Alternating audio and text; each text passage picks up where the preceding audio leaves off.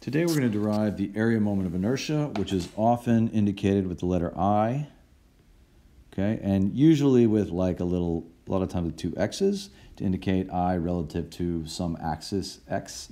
Sometimes it's I sub C to indicate with respect to the centroid. You'll see a lot of different formulations of it, but the real key here is I, the area moment of inertia. And what we're talking about is, a beam's or something's ability to resist bending. And so what we're thinking about here, so when we think bending, so there's got to be a moment applied in some way, shape, or form. And so what I'm going to do here is I'm going to draw, I've got this kind of like this bar here, and it's got a moment applied to the top and a moment applied to the bottom. And so what I want to think about is how much will it bend and how much is the shape going to affect that. So if I think about this shape right here of this frontal bit right here, okay, hopefully, we've already got some intuition about this, which is that, let's imagine that shape was like this. Let's make that like 5 squares, okay? Versus if I took that same board and I laid it down flat, like this. Okay, I think that you can imagine, if I have the same force and I applied them to both of them, that this one right here is going to bend a lot more than this one. Right now, of course, it's got some disadvantages, which maybe if I'm trying to walk on it, maybe this one's a little bit harder to walk on. But generally, this one is the winner, right? It's not going to bend as much. Okay, now the question is why? Okay, and why, in that regard, do we often build, instead of either of these two shapes, we often build something with this, if I had the same cross-sectional area. Now, clearly, I can't draw that right now, but we often build something called an I-beam, right? And it looks something like this. Okay? And so this is what happens. So if I apply this moment on either end, of this thing. So if I wanted to do some statics on this, I could say the sum of the forces equals 0 because I don't have any forces. And the sum of the moments equals 0 because I've got a positive moment on the right and I've got a negative moment on the left, and so they cancel out. But what's going to happen is this bottom bit, right, it's going to stretch, right? Or at least it's going to bend, right? So I'm going to draw it like this, okay, as best I can. And then of course, these sides are no longer going to be where I drew them. They're going to kind of do like this, okay? Now imagine this is a straight line. Okay, and then maybe we draw something that looks like this. So to the best of my ability, which is clearly not very good, it does something like that. Now what I want you to note here is that this bottom thing right here, so if I give my points, my corners, points A, B, C, D, notice that CD, the original CD was a straight line, but the new CD, okay, is now a curved line, and it is longer than the original. Okay, so it is lengthened, and so by lengthened on the bottom, so by lengthening, it is now in tension. It's pulling back against the fact that, that the board has been bent. Okay, now what about on the top? Well, on the top, okay, notice this particular portion of the board, okay, it has shortened.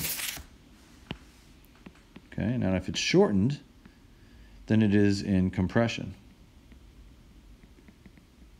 Okay, now logically that should also kind of tell you that there's a point somewhere in here where it is neither lengthened nor shortened, and it's actually just, chilling. It's fine. Okay, and this is called the centroidal axis because it goes through the centroid of the shape. Okay, so we'll call it the centroidal axis. And everything above that is in compression, and everything below that is in tension. And a lot of times they draw this. They'll they'll draw a little line like this, and they'll kind of indicate what's going on here by doing something along these lines, showing that this bit is in tension, and this bit, as the opposite sign, is in compression. Okay. All right, and I'm not actually sure the sign convention. I'm not sure if they draw those like this. I should probably look that up for this video, but it's not really a critical point here. And so what we want to do here is we want to think, well, how does the shape resist that, right? And so what's going on here, the reason we use a Y-beam is because notice where there's the most compression right up here at the top, okay, we have a whole bunch of area to resist that. Okay, and where we have a whole bunch of tension right here at the bottom, we have all this area down here to resist that. okay? So what I want to do is I want to think about a little sliver of this. So the sliver at the end that's got this moment being applied to it. So this little sliver right here, maybe. Okay, I want to think about this little sliver on the end. Okay, and so I'm going to draw it again down here, and we're going to think about what's going on here. Okay, so here's this little sliver. Trying to make it as big as possible. Okay, and now I've got this moment that's being applied. Oh, well, you know, of course my fingers slip right there. You know, but anyway, I've got a moment that's being applied on the end. It looks like this. Okay, now what's resisting that moment? Well, I've got a bunch of forces that are inside the beam that are pushing back, right? So I just kind of, and I'll explain to you how I know that they have this shape in a second. But basically, all of this stuff is pushing back this way, like this. Okay, and all of this stuff down here, okay, it's pulling back this way. Okay, now how do I know that the bottom bit is pulling? Well, because I said it's in tension. And how do I know the top bit is in compression? Well, because I said it was in compression, so it's pushing. Okay, and the further up towards this top you go, the more it compresses, and the closer down to this bottom bit, the more it tenses. Okay, so I'm going to come back to this. So this could be like a little free body diagram of that little sliver, free body diagram. Okay, and we're going to come back to this because this is where most of our work on what it is that we're doing is going to come from. But first, I want to try to get at how do we know like how strong the force is, say, in this little bit of this sliver, right? So if I wanted to know, if I was just interested in this bit right here, how would I get at how, you know, what was going on there? Why is it pushing back? Okay, and so I want to go back over here to something that you guys may remember from like physics class, which was Hooke's law. Okay, and Hooke's law had to do with springs. And so usually what would happen is you would have a spring. So here's our spring right here, and it's got something attached to it. And we would say, well, here's the force of the spring equals negative K, which is a spring constant. And basically it tells you how strong is the spring. Okay. And then we would stretch the spring some amount or compress it some amount, and that would tell us what the force was. So in this case, for example, if the spring constant was, I don't know, if little k was, let's say little k is 10 newtons per meter, okay, and I stretch this thing 2 meters, okay, then I could say, okay, well then Fs in this case right here, the Fs on this from the spring is negative, so the K is 10 newtons per meter. Okay, times the change in distance from, and this is the distance from, you know, equilibrium or whatever, from its original position. Okay, and so that might be 2 meters, right? So you could say, well, the force in the spring is negative 20 newtons. Okay, and so there you go, boom. Okay, and that's how this thing works. Okay, now I want you to think about that over here. Okay, look, we've compressed something. It's not a spring. It might be made of concrete. It might be made of bubble gum for all I know. But however, when you compress it, it has a tendency to push back. Okay, we've also tensioned something. I don't know, anyway. And when you pull on it, it's going to do the same thing, just like this spring, okay? So we need a law that we could have done this with Hooke's law, but I don't want to do this with Hooke's law. I want to do this with a law whose name I don't know, because I can't remember it, and I'm looking it up, and I can't find it.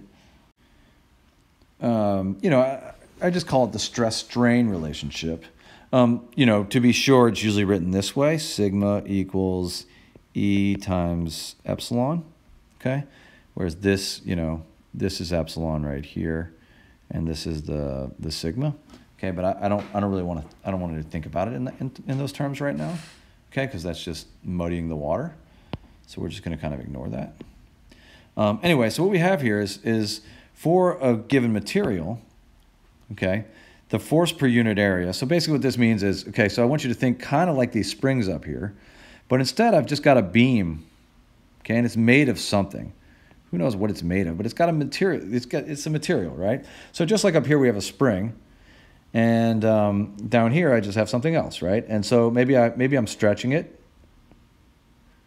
Okay, and so I'm applying a force over a little area right here. So there's a frontal area right here. Okay, and so what that's doing is that's applying a pressure on the front right here. And what it's going to do ultimately is, so I drew this one in tension, but we could have just as easily had gone in compression, is that this beam is going to get a little bit longer, right? Now, who knows how much longer? Okay, but that's going to depend, just like in the case of this spring up here, it's going to depend on the properties of the spring. So in this case, it's going to depend on the properties of the beam, right? So in this case, one of the things we need is we need a property of the beam. So this little thing right here, this E, which is called Young's modulus, okay, use that to impress somebody at a party, is essentially a spring constant for something that is not a spring. Okay, it's a little bit more complicated because it doesn't necessarily, well, anyway, it's a little more complicated. But for now, just think of it as a spring constant, okay? And then, you know, and then once you kind of get at that, then what's left is, well, how much did this length change? Okay, so, well, I made it change on both ends, so we'd have to account for both of those. But how much did the total length change relative to the original length? So you can think of this thing as a percent change in length. Okay, so like if delta L over L ends up being like 0.1, that means we had a 10% change in length.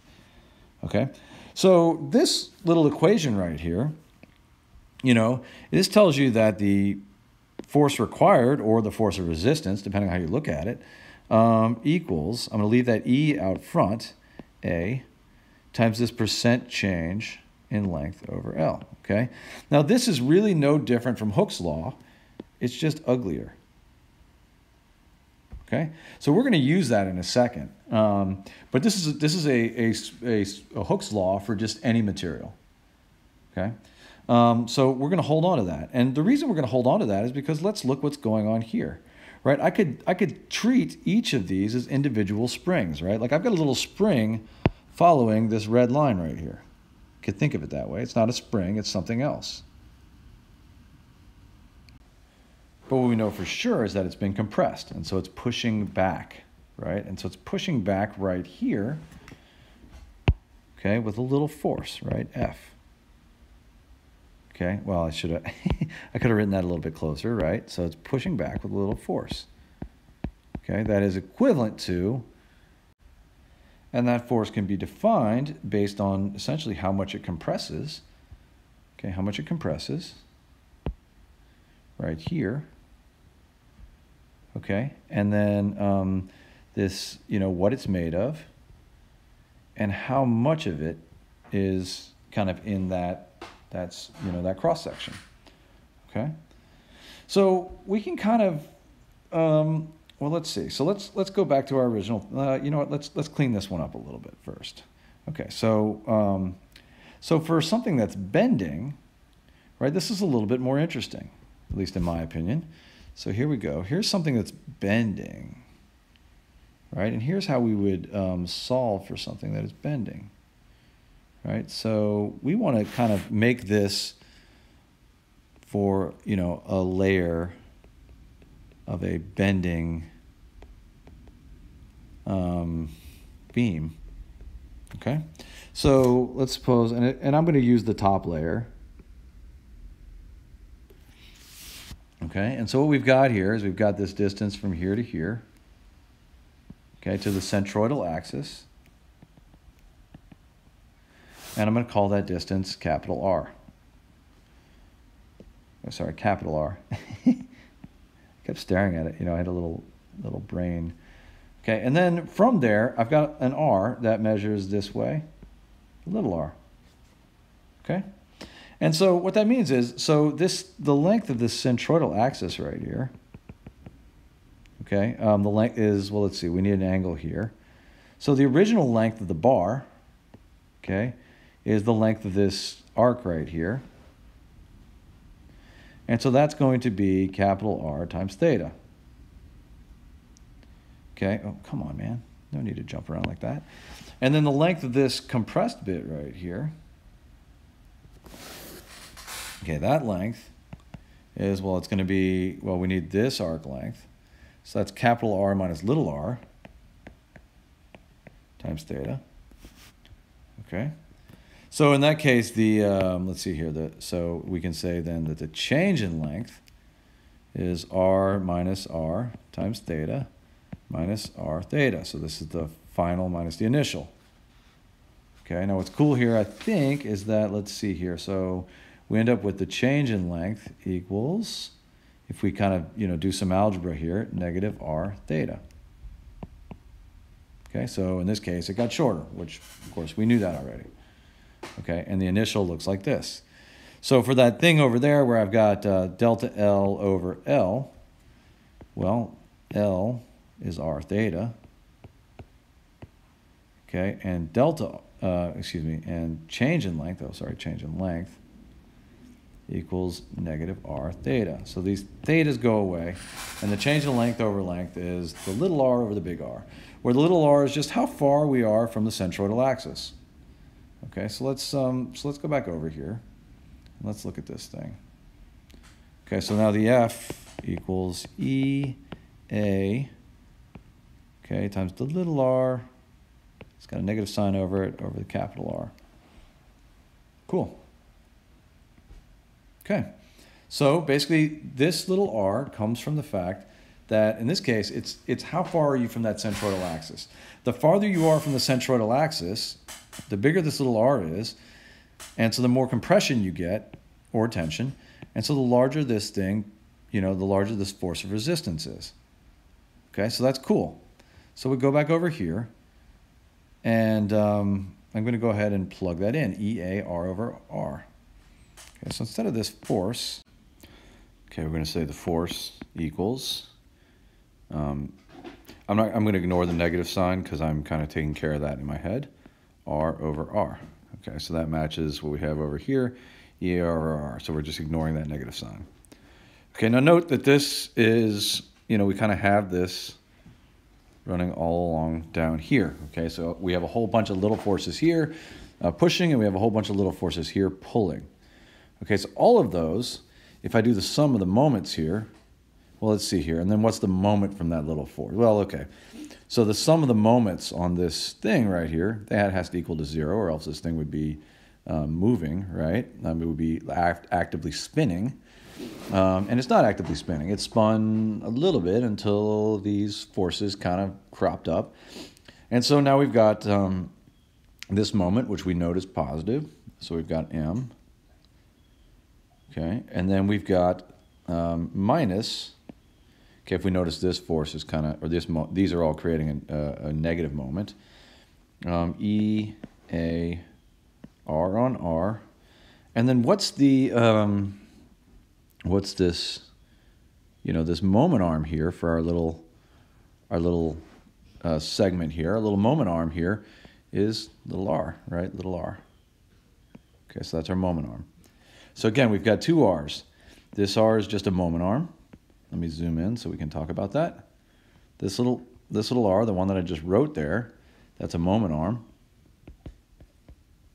And this r right here, that is because the farther away you get from the centroidal axis, the greater the compression or tension in the beam. Okay, so I don't know how to write that succinctly.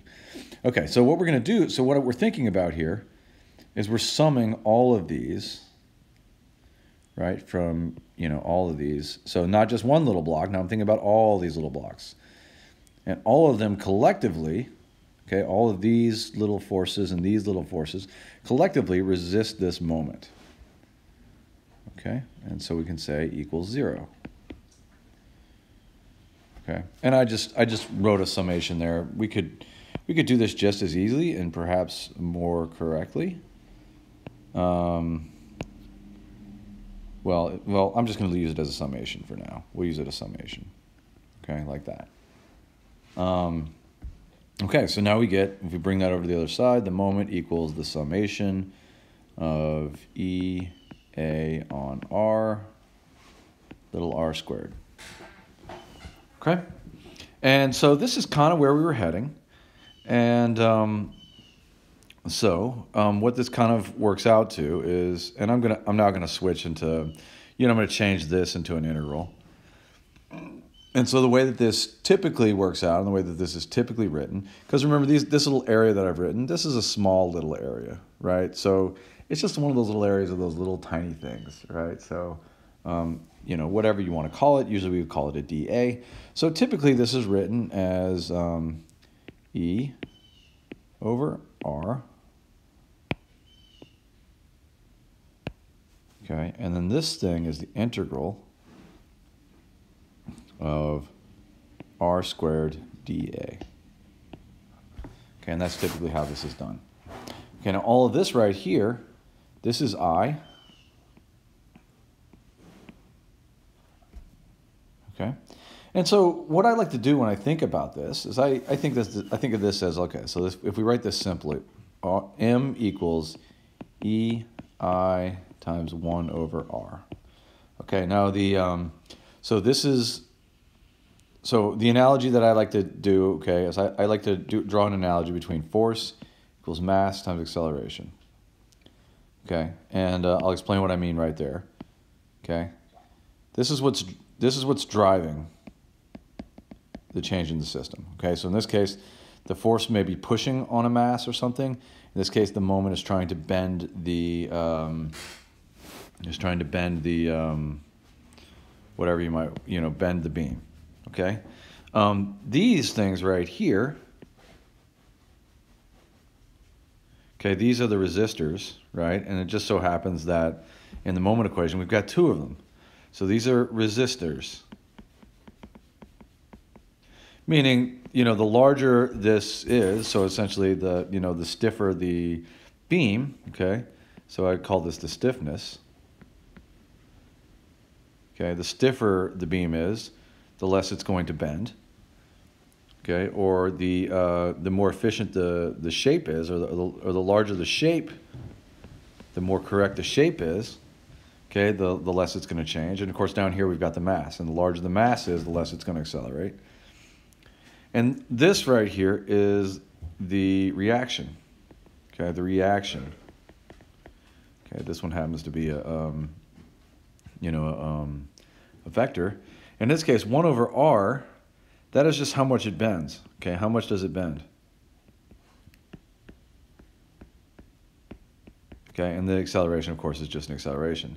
So like that 1 over r, if we think about it, it looks like this. So this might be one particular bending, with r being from here to here. That could be r. Okay, well, we also might get, for example, a much bigger r if we draw almost the exact same beam, but it bends almost not at all, right? So now we notice that, look, r is much bigger. I mean, obviously this is not a perfect drawing, but now r from, that vertex to here is much, much, much bigger. Okay? So in this case, 1 over r is small. And in this case, 1 over r is big. Okay? So note that this is a large reaction. Okay? So that's how this all works. Okay? So that's how you should think about it. And we just need to remember that I equals the integral of r squared dA. Okay? Where r is how far from, it doesn't have to be the centroidal axis, but whatever the axis this thing is bending around. Axis bending around. The thing is bending around. Okay? And that's how all this works. Okay, that's it. It's 24 minutes. I don't know how many of y'all watch it because I'm going to tell you it's optional, but it's there for you. So I hope it's helpful. All right, take it easy, guys. Bye.